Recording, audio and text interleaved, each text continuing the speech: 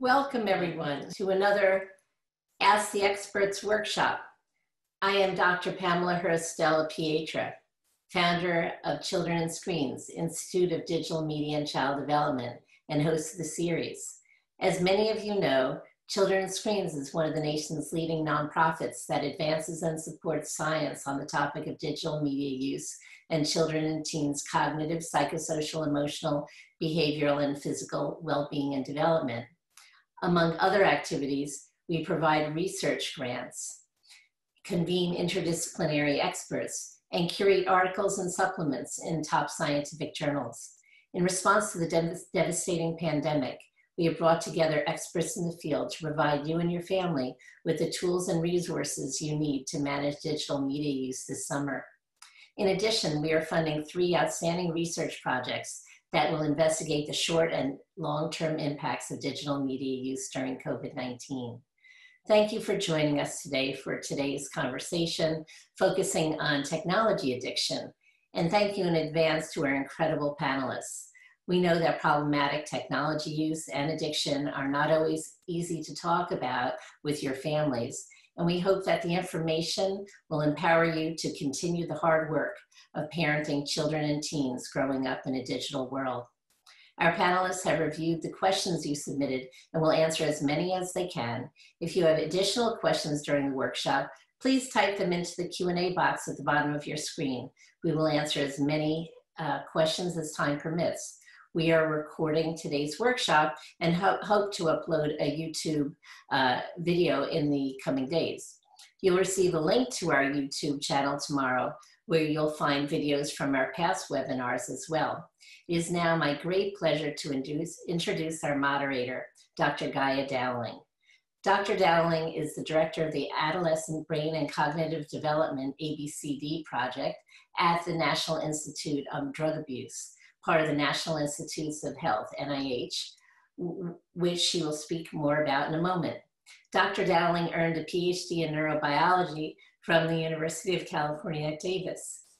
She has since worked across the NIH to provide scientifically based information to parents and their family members, health professionals, researchers, policymakers, and other stakeholders to inform policy and promote the prevention and treatment of a wide variety of diseases.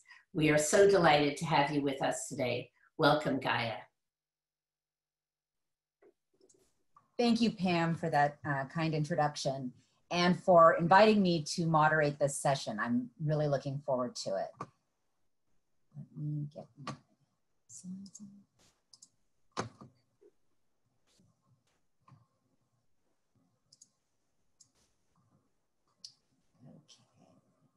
on. So as Pam mentioned, I am with the National Institute on Drug Abuse. And so, our focus is substance abuse. So why am I here, aside from the fact that I'm a parent of teenage children? Well, a major focus for NIDA is addiction, which is defined as a chronic relapsing disorder that is characterized by compulsive use despite adverse consequences. And while NIDA's focus on this definition is with respect to substances of abuse, I think it's a useful definition to keep in mind for the discussion we will be having today as well. Another major focus for NIDA is adolescent development, because we know that substance use often begins during this period. Adolescence is a time of extraordinary physical, emotional, and intellectual growth. And while risk-taking during adolescence is healthy, parts of the brain that control judgment and decision-making are not fully developed until people are in their mid-20s, which may limit a teen's ability to accurately assess risks, which we know that they are confronting regularly during this period. And there's so much we don't know about all of these experiences, good and bad, and how they affect brain social, emotional, and academic development. So NIDA, along with many other institutes at the NIH, have launched a study called the Adolescent Brain Cognitive Development Study, as Pam mentioned. This is a longitudinal, long-term study of more than 10,000 children to look at the various factors that affect brain development and other functional trajectories. So I'm not going to go into a lot of detail about what ABCD is doing, other than to mention that we began the study in 2016 when the kids were 9 and 10, and we'll be following these kids for 10 years to look at a number of different aspects of development. And there's a list on this slide so you can see the breadth of information that we're collecting, including brain imaging and mental health measures. But importantly for today's discussion, we're also collecting information on their mobile technology use, including how much time they spent, questions related to compulsive use, questions related to sleep. And the goal is to be able to combine that information with all of the other information to be able to understand what the impact is of this use during this period on brain development, social, emotional, and academic development as well. Also, as Pam mentioned, we are also collecting information related to what the experiences and the changes in experiences that kids are going through during the pandemic, particularly with respect to family situations, schooling, et cetera, to be able to look at how those unique impacts and possibly long-term impacts may affect development. So I'd encourage you, if you're interested in learning more about the study, excuse me, to visit abcdstudy.org for more information. So with that, I'd love to introduce to you our first speaker. We have a very exciting panel of experts today. We are going to be beginning with, and I'm going to stop sharing the screen. Dr. Daria Kuss. Dr. Kuss is a chartered psychologist, chartered scientist, and associate professor in psychology at Nottingham Trent University in the UK, and the program leader of the new MSc program in cyber psychology. She has an international reputation as an internet addiction expert and is an award-winning author on the topic. She will provide us with a brief overview of internet addiction, including defining what it is, its prevalence among children and teens, and how we differentiate addiction from obsession or deep interest. Dr. Kuss. Well, thank you so much, Gaya, for your lovely introduction. I hope you can hear me. I hope all the technology is working. So fingers crossed we'll make it work. Hello from Nottingham. So I think I'm the only person calling in from Europe. And I'm really keen and glad that I'm here with all of you today. I'm really happy and looking forward to any kinds of questions as well. But what I'd like to start with is to provide you with some of the information that I've put together briefly in a few slides. So I will be sharing my screen. All right. So I've been researching internet use and addiction for well over 10 years now. And I've always had an interest in understanding why people use technology across different age groups, and especially the kind of fascination that people have with gaming, social media, and the amount of time that they can spend. So I was really interested in understanding how is it possible that individuals can spend hours and hours on end using technology. Many years of research really have led me to work with the first and largest research and treatment center in Europe, which is based in the beautiful city of Mainz in Germany, where I was able to work with clients who have presented with problems, especially with their gaming. They tended to be young men in their 20s and 30s who had developed lots of problems because they were gaming a lot, really significant and negative impairment as a consequence of their gaming. And I've also seen other individuals who were experiencing problems as a consequence of other media use, other technology use, social media, online pornography, online shopping. But gaming in general tended to be the main problem. But I'm sure that Hilary later on will be talking more to the clinical approaches here. Now, as part of the World Health Organization working group of addictive behaviors, what we tend to do is to come together every year in a group of us international collaborators talking about research as well as clinical experiences in the context of especially gaming, but also gambling and other addictive behaviors. And as you may be aware, this has led in the last 2 years to the World Health Organization deciding to include gaming disorder as an actual official mental diagnosis in the International Classification of Diseases for the first time, basically meaning that this has given us the framework as clinicians and researchers to study the problem more effectively, but also to provide treatment for those individuals who are actually suffering from that and really have a diagnosable entity that we can use in order to provide their treatment from. And this is really important. It has been a crucial development. And without the diagnosis, I think the field would still be developing on a much lower pace. Now, thinking about internet addiction more generally, so internet addiction encompassing different kinds of behaviors on the internet. When we are having a look at the international research, what you can see here are different studies, and they would suggest that the prevalence rates vary considerably depending on the kinds of countries you're looking at, and also depending on the particular samples that you're looking at. They vary, as you can see here, ranging from 2.6% in adolescents in South Korea to 16% in adolescents in China. So really considerable differences. Here, as a comparison, you can see numbers for Europe ranging from 1% in Germany in the general population to 15.5% in Hungarian adolescents. I think that already gives us an indication that there must be some reasons for why there are indeed those prevalence estimates. Yes, on the one hand, they will be due to cross-cultural differences and differences in terms of engagement, but they will also be due to the kinds of measurements that we're using in order to assess generalized internet addiction and or gaming addiction. There are so many different kinds of psychometric tools that measure different forms of internet addiction that it's really difficult for us as researchers to make proper comparisons. The field is still young, a lot of work still needs to be done. We need more funding to do the research, to be able to provide more accurate statistics that are comparable across studies, across different countries. So it's something that we need to bear in mind whenever we talk about prevalence. Where is that prevalence estimate coming from?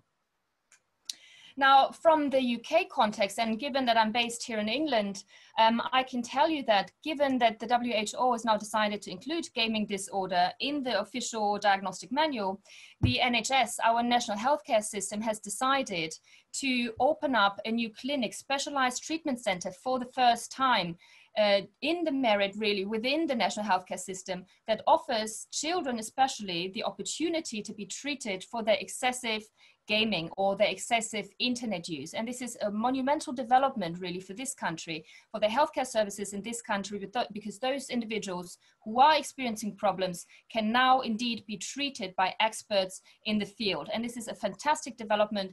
And as I say, Hilary will be talking a little bit more about clinical implications. But for those of you interested in reading about the background information on the research on internet addiction, gaming addiction, social media addiction, including some of the things that I'm talking about today, as well as specific approaches and tips that can be used, both for parents, but also for clinicians in treating and looking after individuals who may have problems as a consequence of their internet use. This may be problems that you yourself find you're having with your technology use. I'd strongly recommend our book, Internet Addiction, co-written with my colleague Harry Pontes, who's based in Australia. And I would recommend it to you because we're given specific tips and help for those individuals who may have problems. Another thing, the final thing that I'd like to address today is the neurobiology of addiction. I know this has already been touched upon briefly by Gaya, so the kind of research that is being done. When we are looking at the research in the context of technology use, it is a very new field. There is little research available, but what we have in terms of research is that there is a strong relationship in terms of the kinds of brain structures and brain functions involved in gaming addiction, internet addiction, in comparison to substance-related addiction. So there seem to be lots of similarities, including the engagement of particular brain areas, as well as particular neurochemicals, as you can see here. The nucleus accumbens, that can be considered the pleasure center in the brain, is activated when we are engaging in online gaming or when we are receiving likes to our social media posts. What you can see here is that the addicted brain has a significantly lower function.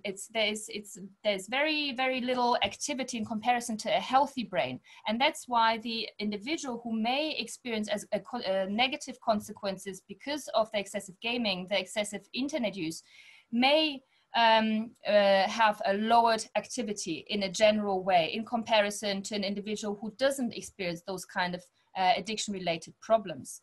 As a comparison, what I've got here are brains of individuals who engage in smoking, drinking alcohol, individuals who are obese and individuals using cocaine in comparison to individuals who do not engage in these kinds of activities, who do not take those kinds of substances. And what you can see here with the warmer colors representing more activity, there is significantly less activity in those individuals who are having problems as a consequence of their behaviors. You find similarities as well here with individuals who are using the internet, who are using gaming excessively as well. There is less activity in the brain. And in order to increase the levels of activity, in order to rebalance the brain, what they will do is to engage in technology use, because technology use itself is experienced as particularly rewarding. And finally, I wanted to refer back to some of the research that has been done, the few studies, but a number of really important studies in terms of the neurobiology of online gaming addiction.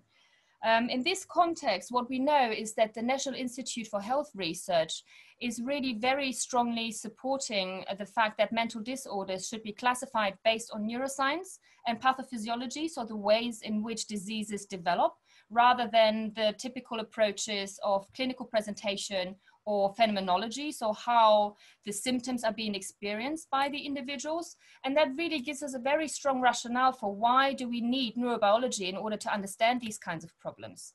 We know, as I mentioned before, that there are significant similarities between substance-related addictions, the more classical, more traditional kinds of addictions, and gaming addiction, for example, on different kinds of levels.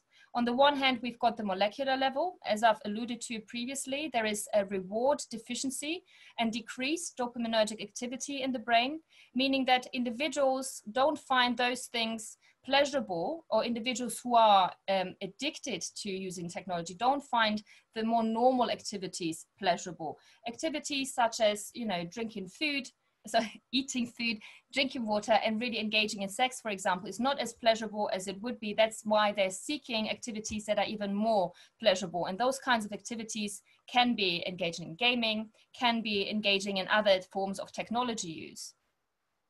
In addition to this, there are also similarities between substance-related addictions and internet addictions in terms of the neural circuitry that is involved.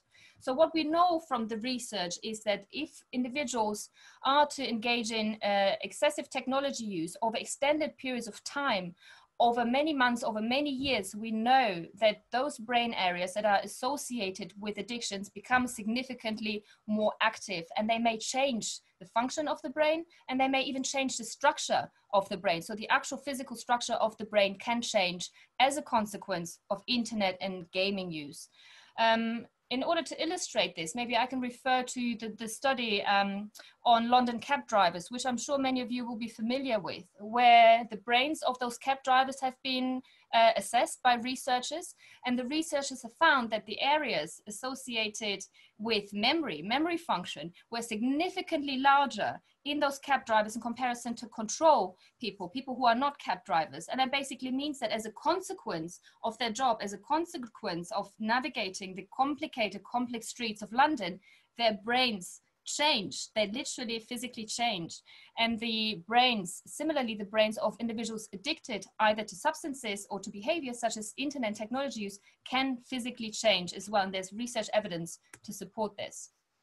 Finally, on a behavioral level, we also know that there are significant similarities between individuals who are addicted to using substances and individuals who are addicted to using technology. They have impaired cognitive functioning.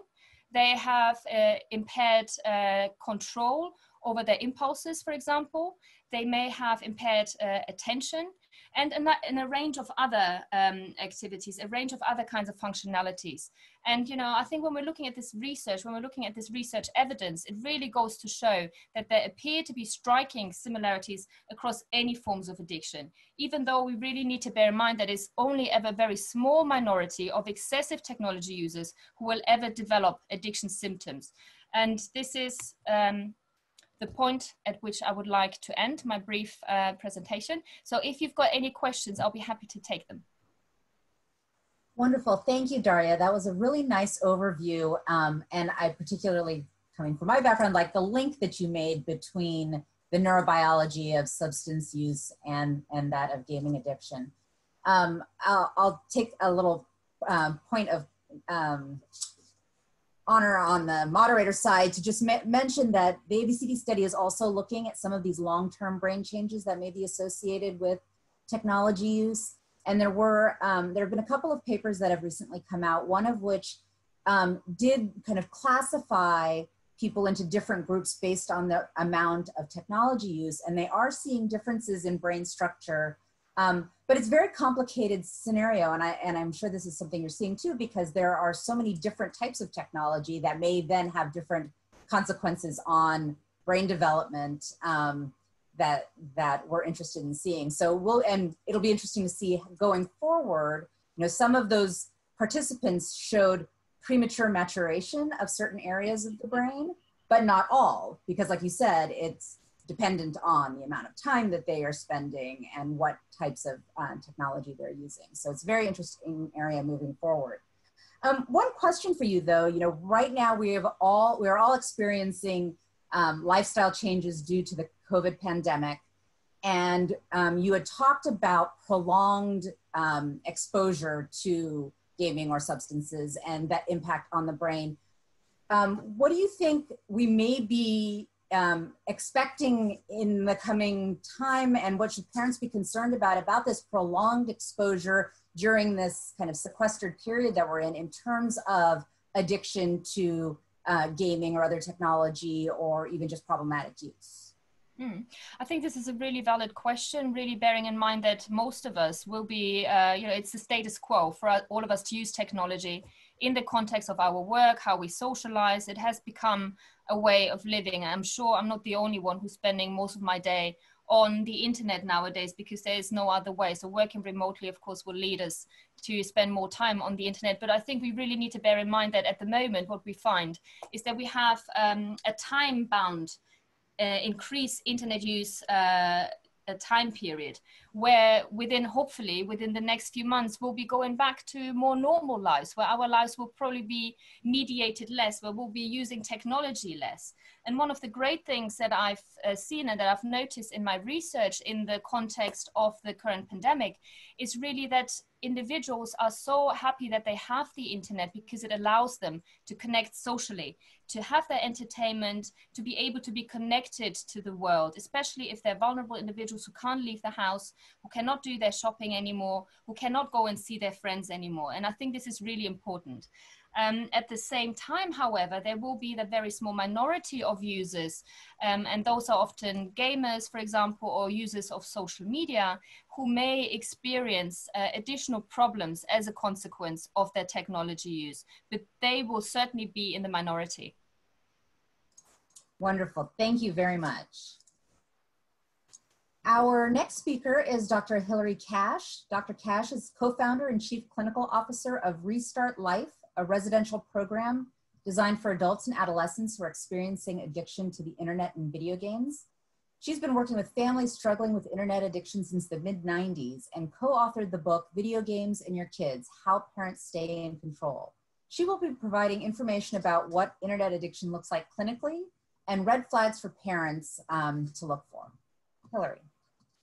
Hi, I'm happy to be here, and thank you so much for inviting me to be part of this panel. So what I think is important is that Daria has sort of set the stage for understanding, what addiction is, neurobiologically and so forth. What I want to talk to you about is how it is showing up in individuals who are, the way I refer to it as, they've fallen off the cliff. I think there are a lot of teenagers who are next to the cliff, and their behavior is starting to have some negative consequences. And the difference between the serious addict and the non-addict is that once parents are able to set the rules, which are going to be talked about later, once parents are able to start setting the rules, they're able to pull their kids away from the edge of that cliff. But the kids who are going to be truly have fallen over the cliff and into a deep addiction, those are kids who are going to do absolutely everything they can to retain access to the screens because they are addicted to it. And in spite of the negative consequences that they are experiencing, they feel they absolutely need access. So what are some of the negative consequences? And these are things that parents can be keeping their eye out for as they're sort of worrying about their kids and wondering how serious the problem is. There are physical consequences. A common one with the clients we work with is sleep deprivation. They usually come to us very sleep deprived. And the most extreme example of this was a young man who came to us who had been gaming heavily since he was 18 years old. When he came to Restart, he was 26. In those years of heavy gaming, his sleep cycle had become so dysregulated that he had reached the point where he couldn't sleep. And he was so severely sleep deprived that he hallucinated during the day. He couldn't concentrate. He couldn't remember anything. He'd been to many sleep studies, and no one had bothered to ask him about his screen use. But that it was actually at the base of it. And after 6 weeks away from all screens, he actually started to sleep again. And I know this young man. He decided to settle in the area. He's doing very well and he sleeps normally now. But it did take a long time away from screens for that to happen. Another consequence that is common with our clients is coming in either underweight or overweight. And an example of underweight is an 18-year-old who came to us who was 6'2" and weighed 110 pounds. His gaming had overridden his body's urges to eat. And so he rarely ate, and he was just very severely underweight. And his posture was also very poor. He had very hunched shoulders. He had no musculature with which to hold up his body. Poor care of poor hygiene. We have had clients who've come in with very bad teeth. There was one young man who arrived all of his teeth needed to be capped because they were all rotten. He hadn't brushed them in 3 years. Another kind of consequence are academics and work consequences. There was a young man that I worked with some years ago who had failed out of college, which for the young adults we work with is the almost universal scenario. They have not completed their university studies. For the adolescents we work with, they are often in school refusal or their grades are starting to go down and down and down. In this young man's case, he had gone to a very prestigious university. Because of his gaming, he'd failed out of that university. He married his high school sweetheart, got a job in the Seattle area. And for a year, he didn't game. He didn't go back to gaming. And he'd promised his wife he wouldn't. But eventually he started back now in secret. And eventually he lost his job. But he put on a whole charade where he got up with his wife. When she went off to work, he then turned to his gaming and he gamed. Then when his wife was about to come home, he left their home. He was wearing his work clothes. He would come back at the appointed hour and tell her stories about how his day at work had gone, when the reality was he hadn't even been at work. And he was paying their bills with a credit card. Eventually, this house of cards was falling in on him and he became suicidally depressed. So that's when they found some help. Academics usually are going down the tubes. So these are things for parents to be looking for. Obviously, it's now summertime, kids are not in school, but if you think back to how your kids were behaving academically, this is something to be keeping in mind or going forward, looking for that. Mental health-wise, everybody who comes in to Restart is depressed. And sometimes they are suicidally depressed, not always, but they always are depressed. And they usually are highly anxious. So for you as parents, when you're looking at your teenagers, you really need to be looking for signs of depression. And depression is often showing up as anxiety, social withdrawal, a very negative mood, a tendency to isolate. So be looking for those signs and and try to have a conversation. Now, there are some kids who will try to manipulate their parents into giving them greater access to screens by threatening suicide. But I'm not talking about that kind of manipulation. I'm just talking about a kid who is depressed, and when you question them, hopefully will admit it. There are also Larry Rosen, who was host of this discussion last week, wrote a book called I Disorder, and we can confirm that what he described as I Disorder really is something that most of our clients are experiencing. And they are showing these traits, which are part of personality disorder traits. For instance, traits of dependency. You know, the adolescent years normally are moving. Healthy adolescents want to become independent. They want to be able, for instance, to drive. They want to be able to go out, move out into the world, start earning their own money, and being able to move freely out in the world with greater and greater freedom from the family. That's not the case with our clients. Our clients tend to be very dependent. They would like to be left alone in front of the screen. They don't want to learn to drive. They don't want to have to work. They don't want to be out in the world. They're not very comfortable there. Where they are comfortable is having somebody take care of them while they are allowed to play their games or do whatever they're doing online. So that is an example of dependency. So be looking for that, and those would be red flags for you as a parent. They tend to be avoidant. Our clients tend to be socially anxious, and rather than eager to make real world friends, they prefer to make new friends online through whatever social media or whatever they're doing online. That's where they want to be making their friends. Their areas of interest are starting to shrink as they withdraw. Perhaps they had old hobbies. They might have been interested in sports.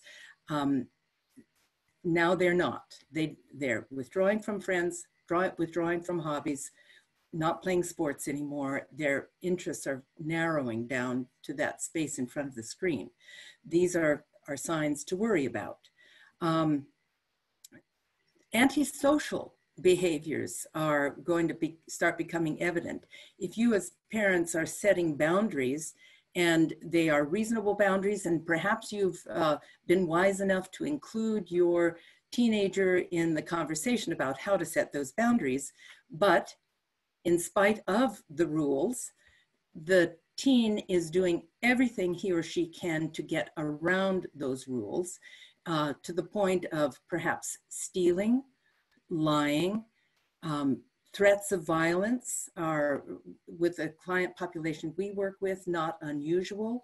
Teens threatening their parents, bullying their parents. Remember, teenagers are getting to be quite adult in their physical structure, and we find that many parents are very intimidated by them. They might threaten suicide, threaten physical harm. These are all things to be very concerned about and thinking about seeking help with. So I was asked to talk a little bit about what treatment options are out there. Hopefully this has given you some idea of what to be looking for as parents when you're trying to determine how serious of a problem you're dealing with. Your treatment options are still, unfortunately, fairly limited, just because there are not that many people who are specializing in the treatment of internet and video game addiction. Fortunately, the numbers of therapists trained in these ways is growing, and that is a great relief to me. One of the options sort of at the lowest level is to seek out some coaching. There are really good parent coaches, and if people need a referral to those, I'm happy to give referrals. I know a few who are very knowledgeable about the problems of internet and video game addiction, and I can help you with those names. But coaching is often most effective with parents to help them learn better parenting skills. But also, of course, you can go to a therapist who specializes in these areas, and the teenager, the addicted person in your family can also go for counseling. They often are going to be resistant to the idea of counseling. And one of the problems with counseling, if you go to someone who isn't knowledgeable in this area, is that you may be told, because there are always these co-occurring disorders such as depression, which is the most common, and high anxiety. The therapist, we've heard many stories of therapists who want to just focus on the depression or the anxiety and fail to recognize the addiction. It's very difficult and often does not work to focus on those co-occurring disorders without addressing the addiction. We have certainly seen at Restart that it is after the addictive behavior stops and they have gone through a period of withdrawal that they are able to really focus in on the things that have been fueling the addictive behavior. So counseling, I think, certainly can work, especially if a teenager is not too far gone into their addiction. But in spite of the best outpatient counseling or coaching, if those things don't work because you've got a teen who's running circles around all efforts that you are making as you follow the advice of your therapist, and the teenager is running circles around all of that, then you really need to be thinking about a more intensive level of care. There are outpatient services, which we've talked about, that are more intensive than just once or twice a week. And they are called IOPs, intensive outpatient therapy, or partial hospitalization. I'm pretty sure there are some programs that are IOPs specializing in internet addiction. And I don't know about the partial hospitalization. What Restart offers is residential treatment where they come and they actually live there. And we have a program for adolescents and a program for adults. And they are there for a minimum of 3 months so that they have a chance to go through withdrawal and a chance to begin learning the skills that they need to be successful once they leave Restart. And that includes learning how to use screens again in a healthy way. There are other programs now that are coming on board, and so Restart is not the only option.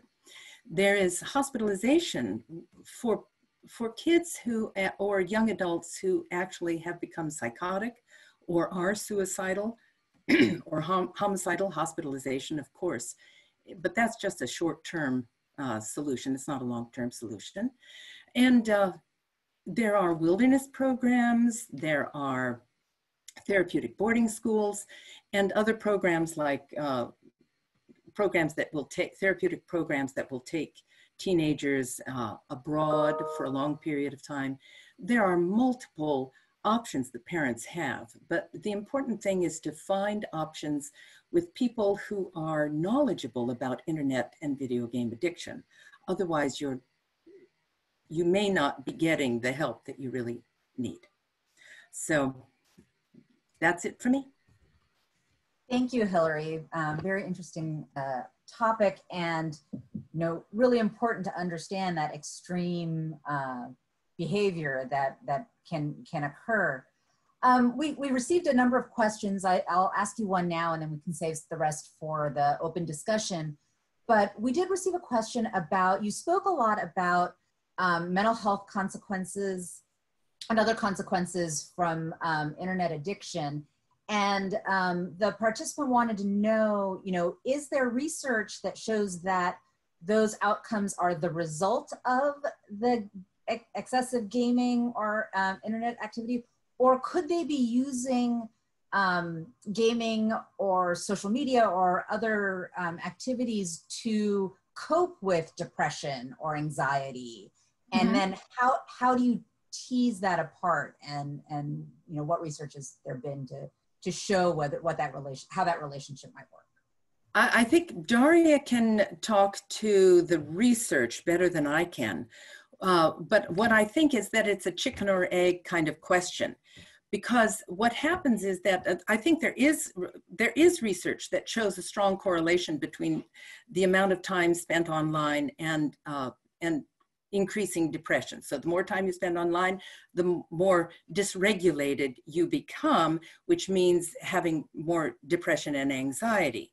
So it does appear that it actually can cause that. However, of course, if you've got a teenager who is depressed and they are seeking out relief from their depression by going online and engaging in very distracting activities as a way to cope, they might experience some initial relief, but what happens is that that depression is actually going to become exacerbated, and they're not going to put those things together. They're not going to see the connection of increasing depression at being the result of increasing time spent online.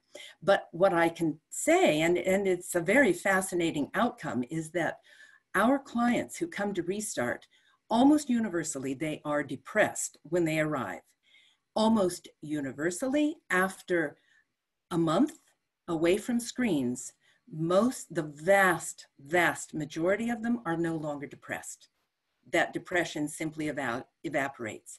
And if they are still depressed, well, of course, then we are exploring with them what is that all about. But for most of them, the depression is gone after they are away from the screens. Thank you. I'm supposed to limit it to one question, but I'm going to ask you one more before we move on to our next speaker. And that is, where can families go to look for programs?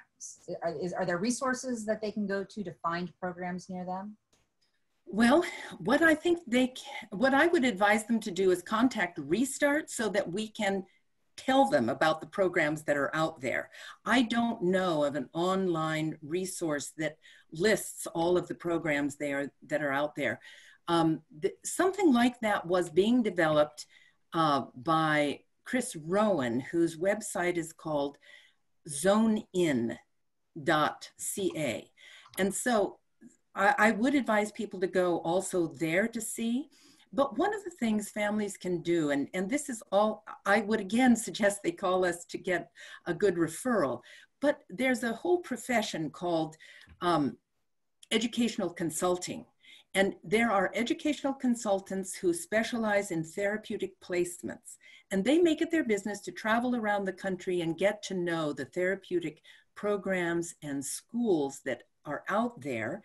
And many of them don't know a lot about internet addiction, but some of them have become very knowledgeable about internet and video game addiction. And they really have been making it their business to know what programs exist in the United States and Canada and can advise families about this. So we know those consultants who really seem to be very clued in, and I would highly recommend that they give us a call and we'll give them a recommendation. Great, thank you. Our final panelist for today is Dr. Lisa Stroman. Dr. Stroman has become widely known for her advocacy and education around mental wellness as it relates to our digital lives. She has worked with thousands of parents, schools, and children around the globe.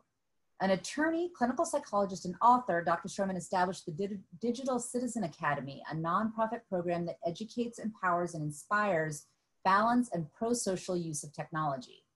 Today, she will provide some practical tips for parents about technology addiction and how to communicate with your kids about it. Lisa. Hi, everyone. How are you? I am going to pop over and share my screen so that we can get started right away. I wanted to just say what an incredible opportunity I feel having to to be part of this panel where we have incredible researchers, Gaya, Daria, and then we have such an amazing Hillary as being one of the first residential programs.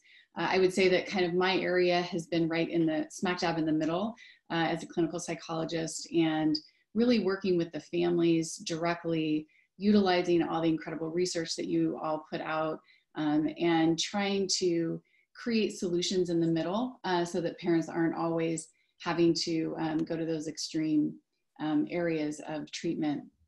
So I really always talk about with parents about whether technology is actually really the issue. And I know like we've all been talking about gaming, and I think that there are some questions in the chat that we're talking a little bit about whether or not we could differentiate what addiction is or obsessive use. I would recommend anyone to look at my TED Talk because I talk about that. I personally tend to use technology overuse when I'm talking about this issue with kids, because I don't like throwing labels on them too early. But I think Daria nailed it when she talked about the need for funding. And I think that ironically, what we tend to not see is that everything has to come back to funding, and like how do we get dollars behind the research so that we can actually get the scientific evidence to be able to go out there and effectively help parents and kids and figure out what they're doing.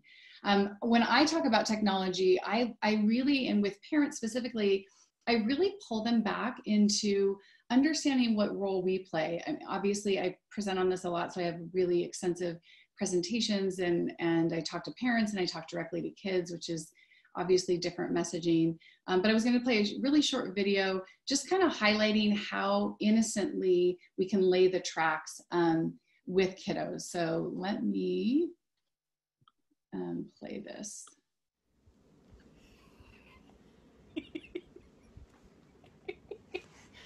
Can I see this?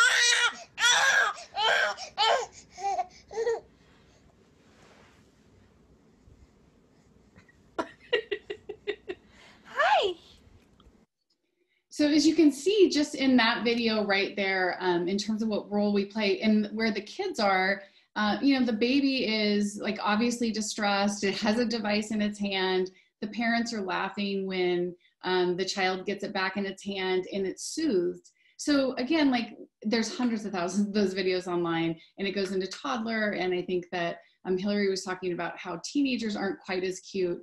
And there's videos online about them and people who have videotaped them having total meltdowns.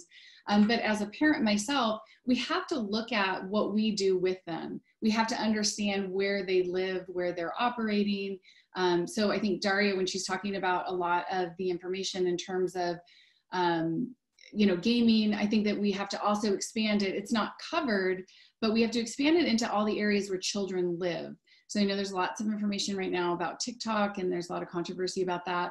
But TikTok, Instagram, YouTube, and Snapchat are the 4 top social media platforms where kids are getting information, a lot of times misinformation, or a lot of times information that some of those signs and symptoms that Hillary's talking about, where it's causing them anxiety and depression because it's so graphically or kind of image-based, and they may not fit the mold, or they may not feel like they're producing content that people are really acknowledging. Obviously the gaming, Xbox, PlayStation, all of the gaming platforms that that kids can go on today.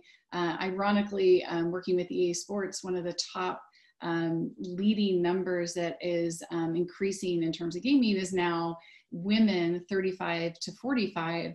And I think that that has a lot to do with the pandemic and moms now jumping on and trying to figure out what their kids are doing online and where they're spending their time, or trying to participate and play with them.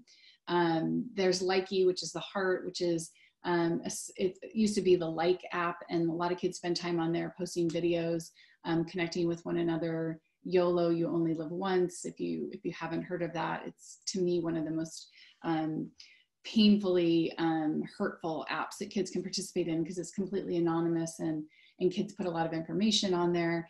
And then of course House Party, which is a little similar to what we're doing here today, where we have a panel or a group of people, and in that kids typically get on there. They can have up to 8 kids. They can kind of lock that down and have a group discussion amongst themselves, or they can leave that door open and kind of get a surprise from a guest they may not know, which can lead to various problems. And my background with the FBI, I can tell you, in internet crimes units, we get a lot of issues and cases that are coming from all of the platforms here. So I think that, you know, as a parent, one of the biggest issues I can say from a parenting standpoint is know where your kids are spending the time first. Because I think that to me, I look at technology as not actually the problem itself, but actually as kind of a gateway into social media platforms, gaming platforms, pornography. I think that when I was taking notes, like the online gambling issue that is very interesting to me with adults, and you're looking at that process addiction that happens, which means that's not a food or a substance we're taking into our body, but a behavior or an activity that we can become addicted to, like a sex addiction. But gambling addiction in adults, I think that we talk about very often. And that's one of the diagnosis codes that we can get funding through the DSM, which is kind of the Bible in psychology.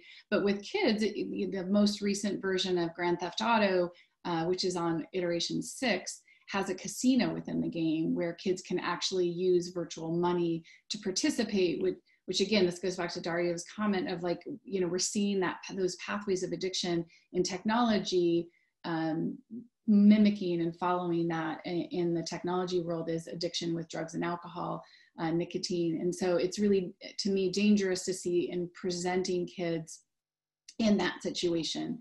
I think that where you're looking in with a parent, and again, I was a health law attorney before I jumped over into this world full time, you know, that I know the health world and how it funds things. And so it's really, to me, I wanted to give parents a little bit better view into kind of the approach that I think that some experts are taking, and why I created the program, Digital Citizen Academy, that I did, because I think it was really important to get them help before they had to go into kind of these you know, more intensive programs. Because as much as what I mean, I've sent multiple people up to Hillary's program up north, because I think it's really helpful for those families that didn't catch it in time. But I think that there's a lot we can do with education and just talking with our kids. So I'm going to go through the tips that I had put out, or that I talk about often, that I simplified into these 5 major areas. And the first one is really communicate with your kids. I think it's really important to talk with kids at their level. And so I really kind of focus in on elementary, middle school, high school. We do that with our program. It is absolutely, and I think that everybody on the panel has worked with kids at some time. It is absolutely the wrong approach to talk at kids when they're teenagers. You have to talk with them, and you have to get them empowered and inspired to kind of join that conversation. So we can talk about, you know, anxiety and depression, and we can talk about what do you do in those scenarios when you have a friend that maybe is posting on things that might make them feel uncomfortable or they're worried about. It's really important in my belief to talk about the bullying issue. You know, how do you have thoughtful, empathetic, socially intelligent kids in their digital lives? You know, so how do you have a pro-social approach to using technology? Because ultimately that's where we're kind of identifying where kids are getting hurt and they're lashing out at one another. And then of course, obviously openly talk about their digital reputation. One of the things I communicate with kids all the time is like, I pull up live in any presentation I'm doing my own Google. I put my name in there and I was like, here's what pops up, you know, and I was kind of create a pause, but I think you can do that as a family activity. And you can put your names in there. You can see what pops up under you and see how many things are there. And what is that brand awareness of yourself that's representing the family, that's representing themselves. And keep in mind when you're talking about these things that about almost 90% of colleges now are doing social media reviews before admission. So it's really important to have these conversations with your kids as they're younger going forward, so that you're on the same page with them about what it is later when they get a little bit older. I also think that you should not make any assumptions when it has to do with kids. I think that, sometimes I see parents, we love our kids so much and they're beautiful little beings, and we, it's like we don't, you don't see them every day, so you don't see them growing like everyone else does. And we tend to look at them with their technology use, and everything seems pretty organic. If you look at the statistics that we work with at DCA, we've got in the US specifically, the average age of first pornography viewing is 8, and chronic viewing begins at 11. And that is highly dependent on our educational system over here, where we are now introducing in 2nd grade the ability and the project in social studies to research historical figures. And so if you look at kind of the gateway into the internet and looking up those historical figures, the porn industry, which is a $100 billion industry, goes in and attaches content for our kids, pop-ups and things like that. So the one thing that I would say is take all the devices and have them in a family area. So it won't save you from everything. I'm going to be totally honest and clear there. It happened to my son in 2nd grade, where I was in the kitchen cooking dinner and he was doing his homework, and he was like, "Mom, they're trying to trick me like you said they would." I came around, I tell my kids that there's a lot of things that they could be tricked on, so I wasn't really sure what I was going to see. And so then I came around and I saw that there was a banner ad, even with all of the restrictions and the VPNs and all of that we had used, it had somehow attached in, and there was a woman there laying topless. And my son at 8 was like, "Mom, how do you think she got here? You think her family's looking for her?" And it was a very sweet conversation. At the end, we gave her, a little prayer for her, and that she'd find her family again. And again, like at 8, it wasn't really the right time probably to talk about the pornography industry, but it wasn't anything that got unusually uncomfortable, because we'd had those conversations. So don't make assumptions they're not going to see these things, but you definitely have to be aware. And that's where that communication in the previous slide comes in. For sure, people ask me all the time, would you monitor? Is it an invasion of privacy? Those are kind of the biggest issues. Everything is monitored today. So I think that the argument about invasion of privacy is gone. I absolutely think that you should be monitoring where your kids are going, how much time they're spending online. And I think like not making assumptions that they'll be able to restrict themselves. Because again, Dario touched upon it, and also Hillary, you've got kind of these unregulated brains. When they start to get into the depths of technology, they may not make all the right choices. And of course, you want to know all of their passwords so that you can access and look at what they're looking at. Getting personal with your kids and doing things offline with your kids, I think that we forget. I think that to me, it's like in our house, we have Tech-Free Tuesday. So I'm glad it's not Tuesday when we're recording this, because it is our favorite day of the week. It is where we're, playing board games, typically, inventing games, like creating music. So it really does kind of define and outline a level of area that I think that is helpful for families to kind of just like, and it doesn't have to be Tuesdays. It can be on Saturdays, but what is that day where you kind of model that behavior and you actually take time and directly spend time with your kids. Volunteering at risk youth centers. I think a lot of kids today live in kind of these microcosms of social media bubbles where the algorithms are keeping them within their own kind of world of interest and things like that. And so if we don't get them into other communities and really visualizing and seeing how other kids are modeling and going through the world, it tends to cause a problem at it not giving them better focus on the world as a whole. And then your schools, I cannot express enough. I'm on multiple panels, 2 state level governmental boards, and multiple child educational systems. The system in education is about to be really, really challenged, at least in the US. I can't speak, Daria, in the UK or over in Europe at all, but I can say that in the US, like we have set up a system where kids, the programs are funded and kids are supported through that funding based on their academic performance. The higher the grades, the more money the schools get, and the more time in schools where they're participating and sitting in the schools, the more money the school gets. So as you can imagine, the pandemic has hit them from a financial standpoint. So if there's anything that you can do, at least in the area of of programming or volunteering. I think I've donated my program. We've touched at least 25,000 students with Digital Citizens Academy in the school. The home-based version, I know PTOs have paid for, but it definitely is something where I think you need to talk to the school and find out how can we help in that, because they're struggling on their end as well. This is one that I find really interesting when I'm talking in front of groups, is disconnecting by example. I think that children are very quick to throw their families and their parents under the bus in terms of them being on the phone so much or on the computers.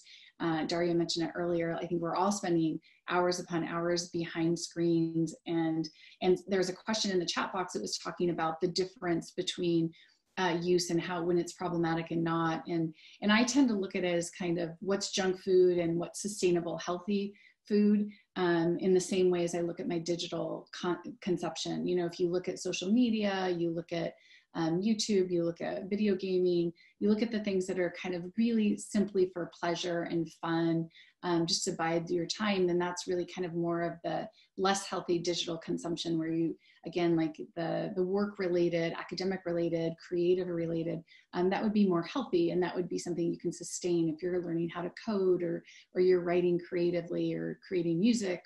Those are the things that I think using technology can be. Okay, so I think it's good to differentiate that. I know somebody had asked that.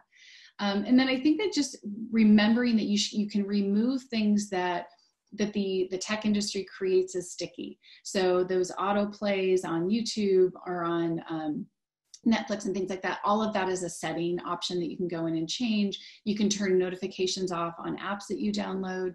I think really kind of showing your kids how you turn those things off.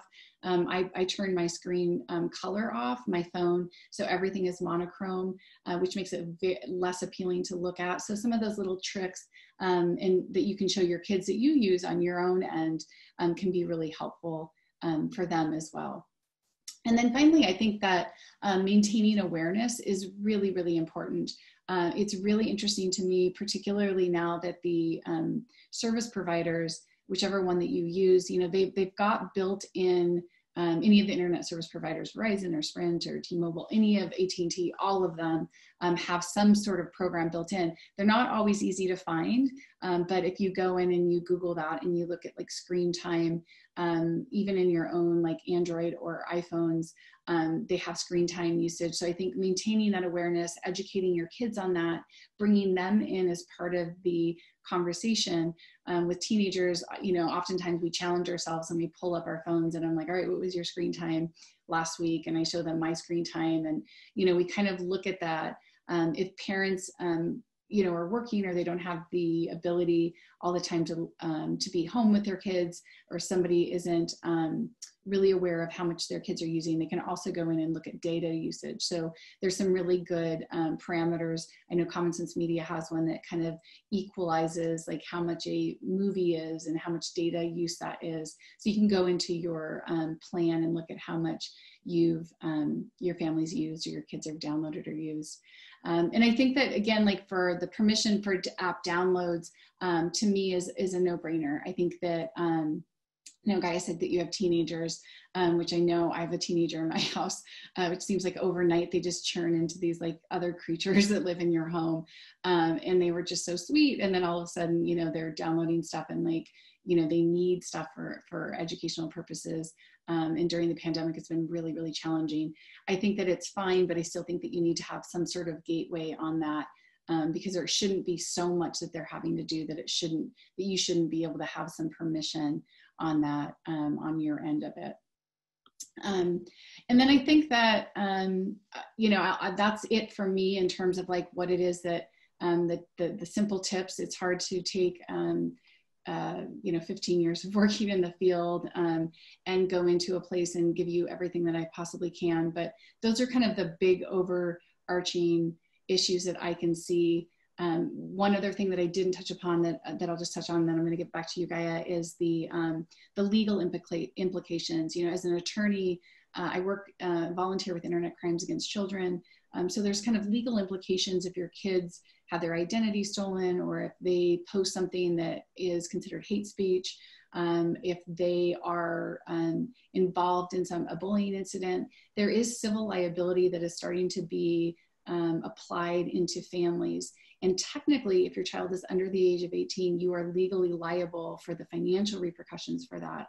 It was a large part of why I created this program, to help families kind of understand ownership and legalities in those things, because I think it's really important. We do not have the protections that we once had.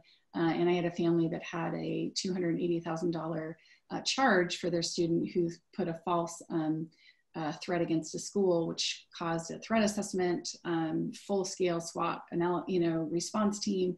Everybody came out, and that all costs money. And so what they're doing is they're starting to hold the families personally liable. So I think that that's important also to remember as a family, and why you should actually be maybe looking at what your kids are doing a little bit more closely.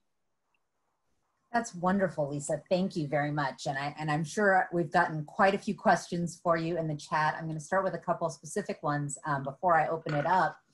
And one thing that you mentioned, I think, is important to emphasize, which is about not making assumptions about what your children are doing and how they can control their own behavior. We got a question about, on the other side of that, though, how do you teach your children, particularly as they're going through these years and they're developing, how to develop strategies for self-regulation, so that, yes, you don't want to assume that they can, but are there tips you can give parents for how to help their kids start to be more aware and self-regulate their internet or other technology use? Yeah, I think it's a great question. I think that developmentally, you have to remember, there's the timeout chair. If you think about that, a child who's 2 can maybe spend 2 minutes on a timeout chair if you're going to use that strategy. With kids, is kind of elementary school age. One of the biggest signs I can say is like put a clock, and a digital clock near where they're using technology, so that they have that reference point.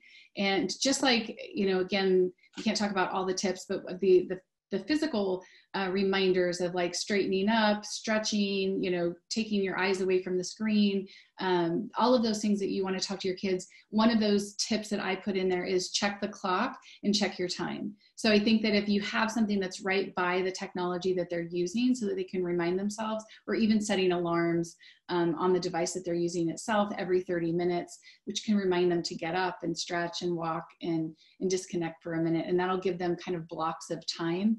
And I would say probably by 4th grade, 3rd and 4th grade, that can be pretty simply ingrained in them if you start at that young age.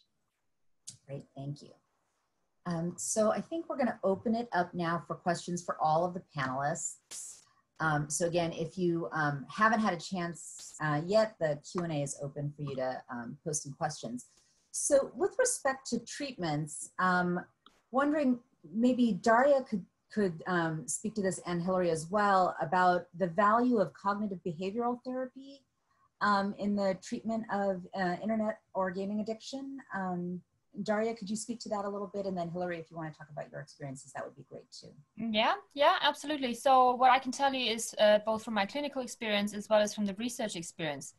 As I've been working with individuals who have had problems as a consequence of their technology use, what we tended to use was cognitive behavioral therapy formats, both in a group setting as well as an individual setting, all of which appear to be very effective and quite efficient as well over shorter periods of time. Now, from Daria, I'm sorry to interrupt you, but for people who don't know, can you just explain what cognitive behavioral therapy is? Of course, yes. So cognitive behavioral therapy focuses on changing your thinking, changing your emotions, and changing your behaviors, because these kinds of things are intimately interlinked. And in cognitive behavioral therapy, it's a very kind of problem-focused approach where actual behaviors are being changed. So you don't necessarily go very deep in the sense of psychoanalysis, for example, where you may want to discuss a number of issues in more depth. However, what we also know is from the research that cognitive behavioral therapy in the context of internet and gaming addiction appears to be the most efficient and most efficacious kind of a treatment approach. So when you have a look at the research evidence across the world, CBT is indeed very, very useful for individuals to reduce the number of symptoms that they experience, but also to reduce any kind of comorbid symptoms, so symptoms of disorders that may co-occur with the internet addiction, or the gaming addiction. And I'm sure that Hilary can talk to this as well, given that she's got the most clinical experience of all of us. Yeah, what I would say is that, of course, CBT is something that is very well studied, and we certainly use it here at Restart. However, what we found is that in addition to that, we have found that it's very effective to teach a number of skills, that if those skills, besides what is called cognitive restructuring, which is really helping people think in new and different ways that are more constructive than the ways they were thinking before, which is what CBT is kind of all about. In addition to that, we teach things like meditation and mindfulness, so that they can begin to have new skills for self-regulating their emotional states. We get them out into nature, because nature itself, just in and of itself, has a very therapeutic effect. We focus on their physical health, because if they don't have their physical health, it can be very difficult for them to have mental health. So we take a very holistic approach, but in terms of the actual therapy itself, if you're looking for a therapist in an outpatient setting, certainly CBT is a great way to go. Thank you.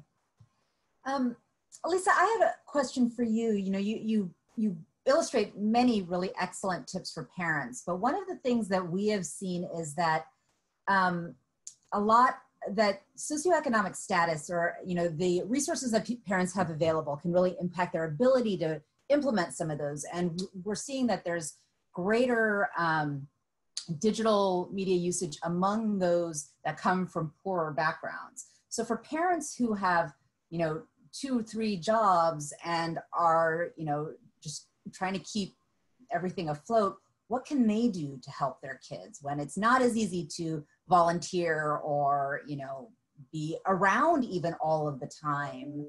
Do you have some tips for those families? That's an excellent point. I think I presented at a school that had 29 different languages, 100% under the poverty line, every single kid, and there was only 6 kids out of 800 that did not have a smartphone. So I think that it doesn't follow that they may not have access. So I think it's definitely an incredibly good point.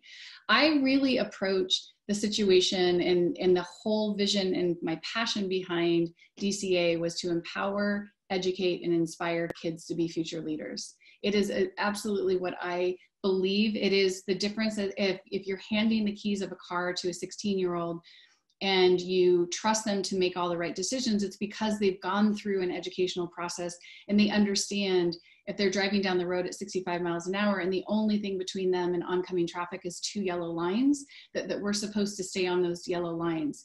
You absolutely have to trust and empower children to make those right decisions. It's not going to happen any other way. And it's so frustrating to me, having been in this field really with this programming for about 9 years now, that the schools are so willing to pay for the restorative justice or the diversion or the what do we do when they make the mistake, and not put any funding or any approach or time into educating kids on the choices that they make when they start using the technology.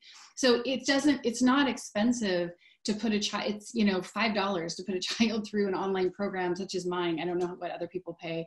I do it for the cost of my program because I'm a nonprofit, but I think that you have to really focus in on getting them educated, developmentally appropriate to whatever their age is, and get them part of that solution, because kids ultimately want to make good decisions. It doesn't matter if they have money and resources or they don't. They don't want to make the mistakes that again, like, I think that having been in all these different communities, they want to make the right choice if we give them the right direction. But I think that what's happened is technology has advanced so quickly, and they have access and new apps and opportunities every day, that we haven't had the opportunity to catch up with them. And that's really unfortunate, because I do, once you talk to them and once you educate them, it is so incredible. And I'd love to have Daria even look at the program, but we did a pilot, and we took kids 1,000 kids in one school alone, and we did a pre and a post, and there were 72% of the related technology infractions were their office referrals. And once we educated them on what harassment is, or stalking, or technology reputation issues like researching teachers, that went down to 32%. So it's like, it literally is about teaching the kids, here's your yellow line and you can't cross it, and they will make the right choice. And that really what we're finding is going across SES levels. It really is getting to the kids, because we cannot be correctional officers and we cannot be the people that mandate our kids on every option, because they're just on technology far too much nowadays to think that we can do that. Thank you. So there was a question earlier, and maybe Daria can speak to this, about some of the consequences for example, the video that we saw where the baby cried because the device was taken away, or children becoming angry when things aren't. Do those have impacts on brain development as well? And how do you, if so, is there a balance between those impacts from taking things away and the impacts of having them on the brain? It's a very complex question that you're posing there. So when we're thinking about addiction, I think we really need to understand that, first of all, it is an actual mental disorder, so we can't really speak about it very lightly. If the individual was really to experience addiction, meaning that they have a significant impairment in their daily lives, within different areas in their daily lives over an extended period of time, normally over 12 months. This is the minimum period that the WHO specifies. Then we would assume that individuals who are having these kinds of problems will potentially, especially if they're very young individuals where the brain development hasn't completed, will potentially also experience consequences in terms of the actual brain development. And what we know from the research is, as I've mentioned previously, that the brain really reacts directly in terms of how you're using technology, how you're engaging with activities that can potentially be problematic. So I think we really need to understand all those kinds of relationships. There is some research there with regards to neurobiology and how the excessive engagement in the activities can impact brain function and brain structure over time. But I think, you know, so far we've really only ever focused on the problems that can emerge as a consequence of technology use. But you already alluded to the fact that actually, you know, we need to always bear in mind that there is a second side to the coin as well. And for the significant majority of technology users, young and old, technology, the internet, will be very beneficial. It is convenient, it gives us entertainment, it allows us to socialize. Nowadays, it allows us to work, it allows us to connect. And I think it's so important not to disregard all of these benefits. So, you know, personally, I always come from I like technology. I use a lot of technology, which is why I've developed a master's program in cyber psychology at Nottingham Trent University, where I work with young students who are really keen on technology use. And we really need to understand the benefits. But at the same time, you know, for a small minority of excessive users, there will be negative consequences, and they may experience symptoms of addiction, of depression, and of anxiety as a consequence of their technology use. Daria, just as a follow-up, I know the literature in substance use, but I'm wondering if there's also been research done with internet addiction in terms of brain recovery following, recovery from the addiction. So if there are these brain changes associated with the compulsive use, if they stop that compulsive use, have they looked to see if the brain recovers from that, those changes?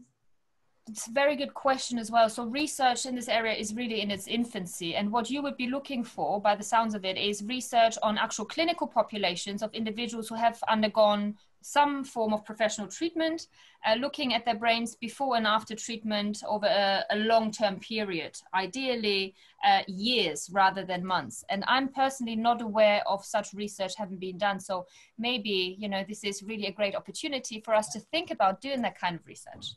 Absolutely. Absolutely. And I'd like to jump in to say we have a great population with which potentially we could work to do exactly that research. Excellent. Great. So we had some questions about how, tips for kids. So let me see if I can find it. There was a question about a child who's getting pressure from his peers to socialize through mature video games that he's not allowed to use. So do you have strategies for the children, for teens, and how to navigate those types of circumstances? Lisa. This is really challenging. I think that a lot of times what I see happening is that the kids are utilizing the gaming platforms that are for social purposes. So I think Daria's point of how the younger generation, particularly Gen Z, is coming out and really depending on that to connect with one another. We've got the same issue in our house with our family. I've got an 11 and 13-year-old. So I'm in it with everybody else and looking at what those challenges are. I think when our kids are younger and they're not able to travel or do things on their own and they're reliant on parents, it's really, leaning on the other parents in the community and like identifying like what are those times or those opportunities where you can get your kids social time together. So we set up kind of a band program where the kids are using FaceTime and each of them are bringing different instruments into the room and they're all playing together, which is really, there's art therapy and music therapy involved in that. So I think that there's other ways that you can use technology, but in maybe ways that aren't so negative. Again, it goes back to, you know that you have an excessive use when they can't turn it off without having negative consequences. So when you're starting to see screaming or holes through the wall, but if they're using it and they're like, I'm just going to do 30 minutes with my friend and we're going to play one game, I'm going to turn it off.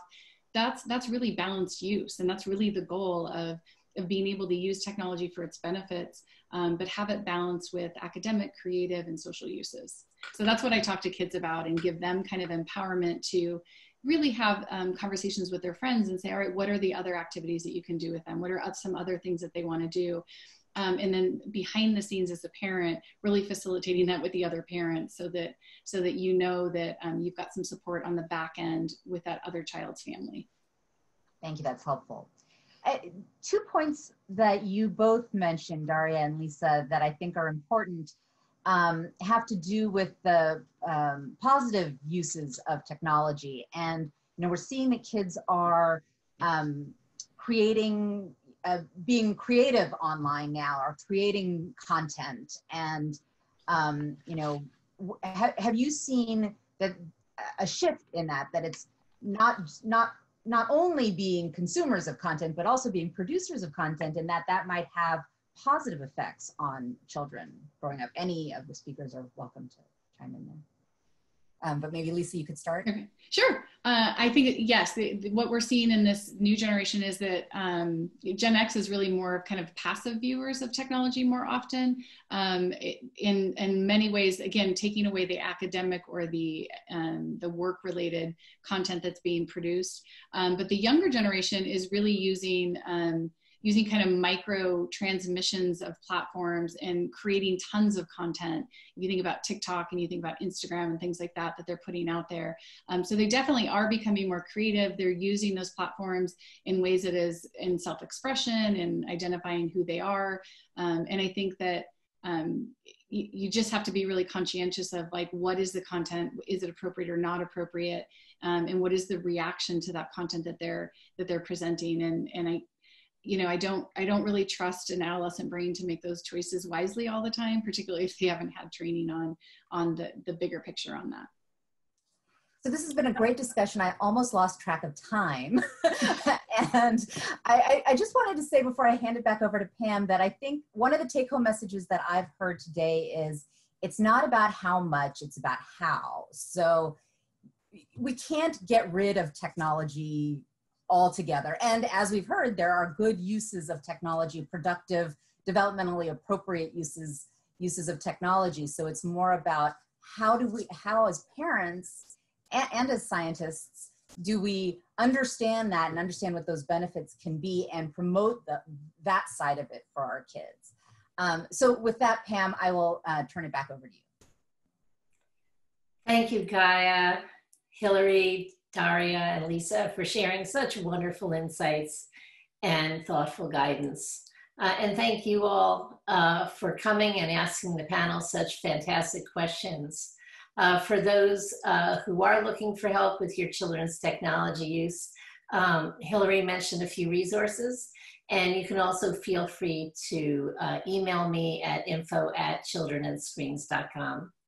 Please share the video that you'll receive of today's workshop with fellow parents, health providers, teachers, clinicians, researchers, and friends. Our discussions about digital media use and children's well-being will continue throughout the summer with weekly Wednesday workshops. Next week, on Wednesday, July 15th, our experts will share insights into screens and mental health and provide tips on how to help your children and teens thrive. When you leave the workshop, you'll see a link to a short survey. Please click on the link and let us know what you thought of the workshop. You'll also be invited to sign up for our next workshops at the end of the survey, and you can find more information about those on our website, childrenandscreens.com. Thanks again, and stay safe and well.